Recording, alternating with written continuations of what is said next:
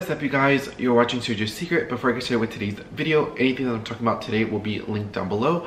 Give this video a thumbs up, hit the subscribe button. I post a video on contemporary and designer fashion on the daily on this channel, and today's video is going to be, by the title, are going to be the worst designer items to start your collection, or maybe if you already have like a decent amount of a collection, like let's say somebody like me, maybe these are items that you may reconsider before purchasing. Some of these I have purchased in the past, some of them I currently have, and some of them I thought about and I didn't end up purchasing. So let's go ahead and go through the list, and these are my opinions. I feel like these items, for the most part, you can really live without, or you may not want to purchase it right in the beginning or right in the get-go, because I think there's other items that are well worth purchasing, like maybe like a designer belt, a sunglass, a card case. I think some of those items are more better to be spent as one of your first purchases or when starting your collection.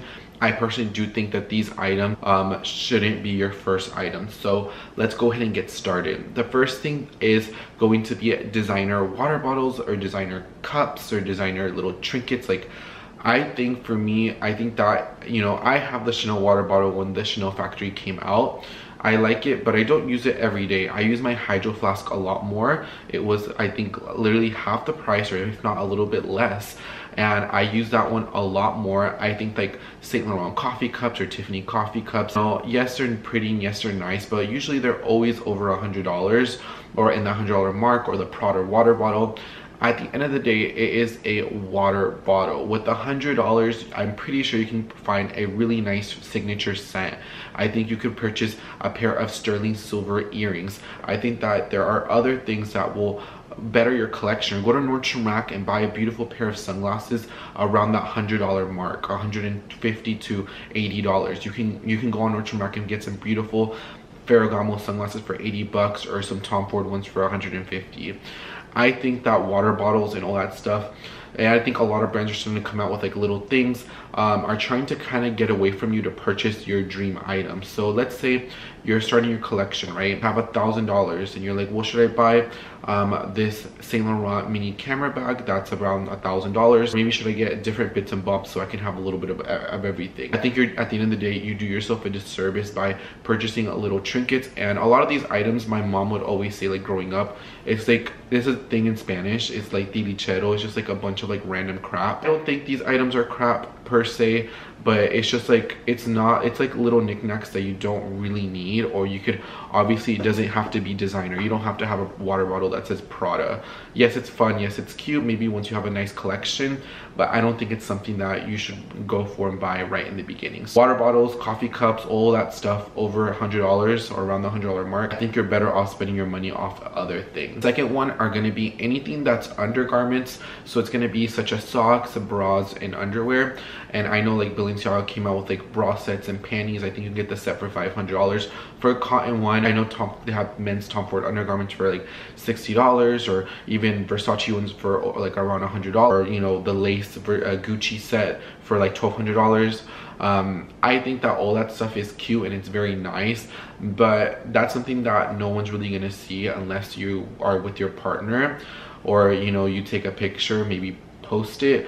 I don't think that's necessarily worth your money to buy right in the beginning. I think a lot of I think you're better off, you know, going for an actual, like, let's say lingerie brand like Commando or Hanky Panky or Spanx or Skims. Even at that point, you know, I think there are other brands that you could purchase from.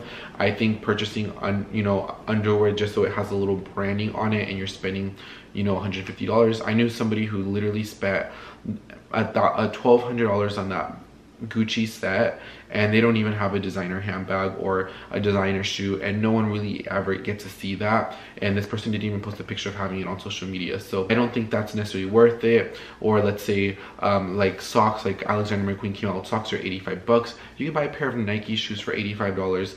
You could buy a lot more other things for $85. At the end of the day, especially socks, no matter how, you know, if the sock is white, well, at least from my opinion, no matter how white the sock is, the inside of the shoe, it's gonna be like gunk, or like or even like it's a brand new shoe, let's say the sole is black and you're putting in a white sock, a lot of the times with your sweat and stuff, this is gonna rub on into the sock, and within like 1 or 2 washes, your sock is basically trashed. and it has literally like, it is a piece of like trash basically. I don't go through socks pretty fast. I usually wear like ankle socks that I get from H&M, like a pack of 5, or I have like maybe like my $10 socks that I wear on special occasions. I think that undergarments is something that you should kind of skip out on. I definitely feel like you're better off spending it you know, on brands that are more focused on that item, and maybe later down in the future, if you do want to buy a Balenciaga set and you got it like that and you want to live your Balenciaga, you know, kind of like that Calvin Klein set that was popular many years ago and that people still wear, then I think you should do it. But I think really spending $85 on a pair of socks from Alexander McQueen, but you don't have Alexander McQueen sneakers, or buying $100 Versace socks, $150 Versace socks, but you don't have Versace shoes, and that's going to be your first item, I don't think it's worth the money. Especially socks peel, they get bubbly, they get, in my opinion, I think socks after like a few washes get really gross, especially the lighter colors. Personally, that's why most of my socks are black, because you don't really see the wear on them and you could have them for a longer period of time. So I'm gonna say all undergarments are definitely not worth your money, especially when first buying your collection. Those items also, the fit of them and the cuts and the styles tend to be a little bit more traditional, and so they're not necessarily flattering. Take that from me who's purchased, you know, like designer undergarments, and they're not the most flattering. They're not even ones that I even use. They literally are collecting dust, and I have about $500 worth of undergarments that are just there because they don't have the support that I'm looking for. So take that from me, and take that from somebody who's bought like, you know, a little bit expensive socks and stuff. Not worth your money, and those are purchases that I will think many times before I would even consider purchasing. Avoid when starting your collection is just because it's designed. I mean, you buy it, but in this sense. So let's say you go on eBay, you go on Poshmark, you go on a pre-loved website, and let's say you really want a Chanel bag, right? You go from high to low, but you see a busted Chanel bag that has scratches, that is like trash basically, and you know, it's still premium, it's still Chanel, and they're asking for $2,000, but the bag is absolutely trash. Or let's say a bag has pilling or pain, or it's missing a button, or whatever the case is. So let's say a bag is missing, you know, the little zipper pulls on both of them, or, you know, especially when I worked at Nordstrom, I would see like, you know, people would return some crazy stuff, and you know, those will end up at last chance. But you know, don't buy something that's like trash just because it says Chanel, just because it says Hermes, just because it says Louis Vuitton or Lanvin. I think if you do like those brands and you do like it, I think it's worth in the longer run to wait it out and wait until you get something. Maybe you can't afford to buy it full price, but a little bit of a better pre-loved condition or brand new condition on these pre-loved websites. But I don't think you should buy, you know, a trash Dior monogram bag just because it's an authentic Dior bag. But yeah, it's not going to do anything for your style because the bag doesn't look good. And a bag, a shoes, how you maintain your items says a lot about you as a person as far as first impressions. So this could be a job interview, this could be a working meeting with your clients, going on a date, going to the bars, going to the airport, meeting family members for the first time.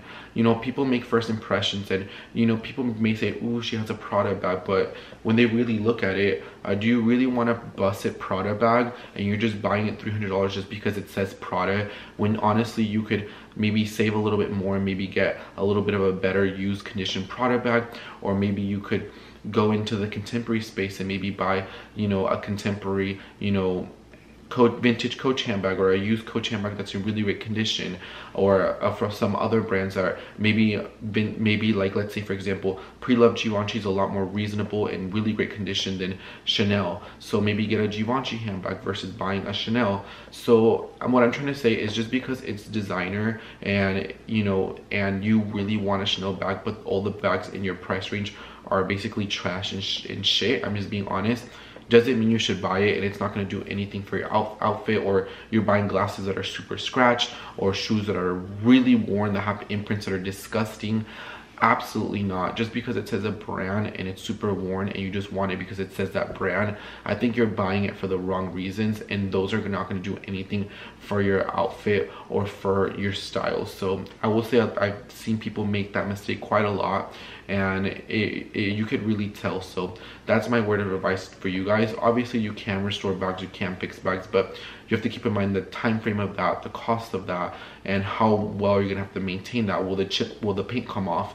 So keep that in mind. Word of advice: just because it says Chanel, just because it says Prada, but it's in really bad condition, that means just because it's that brand, it shouldn't mean that you should buy it. Buy it because you love the brand, but buy it because it's in really good condition or in somewhat manageable condition that still looks presentable when you're walking around or living your best gay life. Next worst item to start your collection is going to be anything that's costume jewelry. I say I only have very minimal costume jewelry pieces, and I will say I do like the pieces that I have, but I never started my collection with costume jewelry.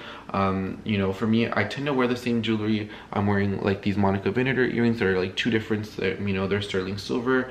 I've had this one for like a year and a half. I've had this one for about 6 months. I'm wearing a classic Roberto Queen necklace that I bought a couple months ago.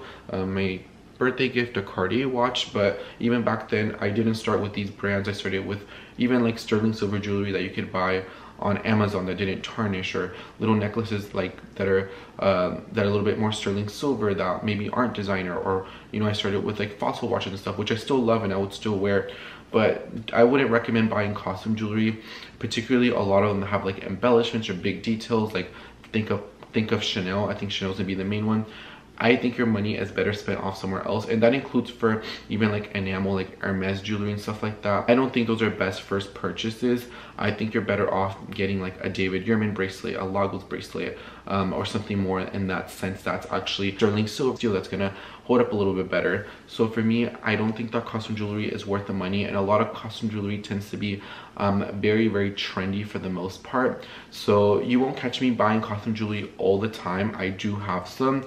I have 2 Versace costume jewelry, I have a Dior costume jewelry, a friendship bracelet, and I'm trying to think. I think that's it. I may have maybe 1 or 2 more. It's nothing compared to the items that I wear that's actual precious metal and that I love to use, and then I could shower or I could take it off. And I'm buying this Roberto Queen necklace, I never take it off. I do take off my watch and my earrings just because I have, you know, wash my hair and stuff like that, and the shower and earrings have been down the drain. Trust me, been there, done that. But, you know, sometimes I don't take off like my necklaces and stuff. So I think that costume jewelry is something that you could save your money and spend it towards something else. Even like a shoe. Costume jewelry is pretty expensive for designer brands. Like a pack of Dior friendship bracelets, $420. A Chanel brooch will cost you about $700. So keep in mind, you know, those items add up, and I think there's better value to get for something else. And maybe if you do want a Chanel item, maybe not be a brooch, maybe make it a card case, or maybe make it, you know, a silk scarf. I think maybe there's a little bit more value if you're into that type of stuff. But I will say costume jewelry is something that I really would recommend to start your collection, because at the end of the day, it's costume jewelry, and a lot of it you can get more wear and tear on it, or if you go swimming you forget about it, or if a stone falls off you have to send it to repair. So there's more upkeeping in that versus if it was precious metal to begin with. So costume jewelry, you know, I do purchase it, but nowhere near as how I purchase my ratio of real jewelry, even if it's just basic sterling silver. Item that I don't think it's worth it are designer phone accessories. I will say like phone sleeves, like bandolier, or like, you know, I know some brands have it where you can put your phone in a little sleeve as a little crossbody. I do see the value in that. A lot of sales associates when I worked at Nordstrom had that and still have it. When you walk around, when they're helping customers, they have their phone, very easy, hands-free. I do see the value in that. Or like for every day, if you're the mommy on the go, you have your tote, but your phone's right here and you're carrying a child. I do see the value in that, but I'm talking about like iPhone cases, I'm talking about AirPod cases, I'm talking about, you know, just little sleeves just to even put your phone. I think those type of stuffs are not worth it. Like Louis Vuitton AirPods that they have, I think all those items are not worth your money. First of all, a lot of these items, like the AirPod cases for a lot of these brands, cost more than the actual AirPod or AirPod Pro. Some of these cases cost just as much as an iPhone, and a lot of these sleeves, especially sleeves can be very expensive, can just cost just as much as an iPhone as well. You know, especially as far as technology moves, I'm a little bit slow on technology. I don't change my phone every year. Change it probably about every 2 years. I'm probably due for a new phone by the time I'm kind of thinking I am kind of due for a new phone. But I don't think it's worth spending hundreds and hundreds of dollars worth of cases. First of all, a lot of cases are very fragile. A lot of cases will get wear and tear very easily, or if you drop your phone, or you know, whatever happens, I don't think it's worth it. And especially for AirPod cases, especially if it's just made out of silicone or plastic, or even if it does have like a little bit of leather details, you know, I don't think those are longevity. I think for your phone and for your AirPod cases, I think you should consider more of durability and more kind of safety for your items. So if you do drop it, it is test proof. If something happens to your AirPod, you know, if it drops, you know, sometimes I don't have a sleeve on mine, but if you drop it, sometimes the AirPods explode. Maybe there's a case where it kind of keeps it and you have to snap it open. I think that's more purpose in that, and it will cost way less than, you know, a Gucci AirPod case or a Saint Laurent AirPod case. I think designer phone accessories potentially see the value in a laptop sleeve if you're planning to have that laptop for many years, or you're going to continue to have the same thing. But even then, I personally wouldn't purchase one. I would need over laptop sleeve that cost me $30 on sale, but that's about the most I'd spend as of now on that. So designer phone accessories or tech accessories, I think you're better off spending your money. Maybe if it's under $50, like maybe like a Q Caseify that it is test proof, I think it's worth it. Maybe like a Q Kate Spade one, since it's a little bit more on the reasonable side, but maybe you do want it, I think that's reasonable. But once you start getting into like crazy pop sockets over $100 and stuff like that, I don't think it's worth your money. And I'm trying to make you save your money and to be a little bit more thoughtful about your purchases, especially right in the beginning, where every dollar, or you know, where your purchases matter the most, or you're trying to build a nice layer foundation for your collection. The next thing is going to be key rings. I'm not talking about like Louis Vuitton key clays or like MCM like little pouches that have like a place to put your cards, but then it has a key ring, so they're all together. I think those items have a lot of value, but I'm talking about like an Hermes keyring, a Chanel keyring, a Louis Vuitton keyring, especially if it has like beautiful details on it. A lot of those items will get scratched if it has little beads, if you move it around, throw it around, or when you throw it in your counter, because I do that. You know, all those items will get so much wear out of it. The only keyring that I have right now is a Bottega Veneta lanyard, and I kind of put a little knot in it, and it has like a little D-ring, and I put all my keys in there. Since it's just black woven leather, it's fine, it's not going to get any wear. But I've seen people spend $500 on a Louis Vuitton keyring, or an Hermes one, or like a Burberry teddy bear one, and they put their keys in there, and I've seen somebody's teddy bear get like disgusting destroyed, or you drop it on the floor by accident, or a child gets a hold of it. I just don't think there's a lot of value in very designer key rings. I think you can get really great options under $20. I just happened to get my Bottega one just because I got it offered on sale, and I'd been wanting kind of like a lanyard type of key ring, and I said, you know, it's black, it's woven leather, I do like Bottega. Bought it, I believe, in January or February, and I literally don't even think about ever changing it. I think it's very purposeful and I really like it. But like I said, if you go back to like the metal ones, like the Tiffany's and the Pradas, those are gonna get a lot of wear easily, and I think your money, like $200-300, are worth better off on a sunglass, a card case, or even like a designer sale shoe that's half off that you're gonna get a lot more wear out of, or even like a cashmere top. I think you get more wear on that than a keyring. I think your